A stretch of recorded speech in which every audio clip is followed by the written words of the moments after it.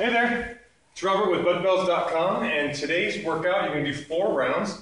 You start out with 10, and I call them use your body as a bench row. So you're going to use your body like it's a workout bench, like this, so you can support yourself. So men are going to bend their back knee, right?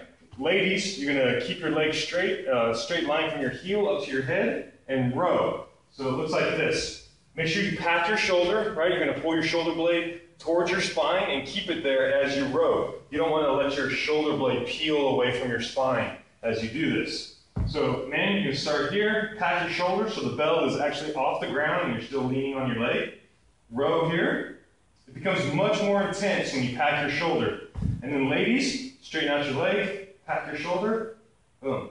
10 of them. Right, so you're going to do 10 on each side, and then 10 double floor press. So you need 2 bells. You're going to lie in between them, and it's like a reverse push-up, upside down push-up, or a bench press, like a bench press. Legs straight, push yourself into the ground to get the weights up. Push into the floor, right? Elbows tight into your body. All right, and then you're going to do 10 flies. Press them up, pack your shoulders, squeeze your shoulder blades towards each other, out, and then fly together. 10 flies. And then 10 or 20, pull over press. So you can take the bell, set it on your chest or stomach, grab the handles like you're grabbing a steering wheel, right? Like it's outside of the steering wheel, and it goes from your chest over your head. So this is the pull over, elbows tight, press, back down to your chest.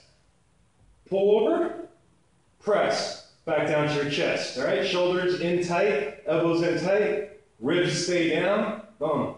20 of those. Okay.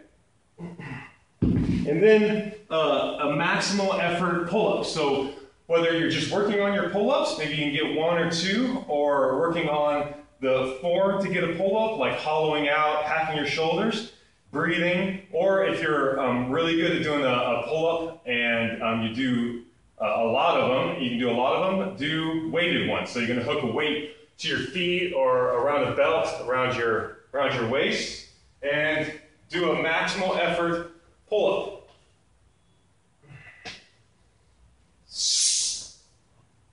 Okay, there's your workout. Enjoy it, and we'll see you next time.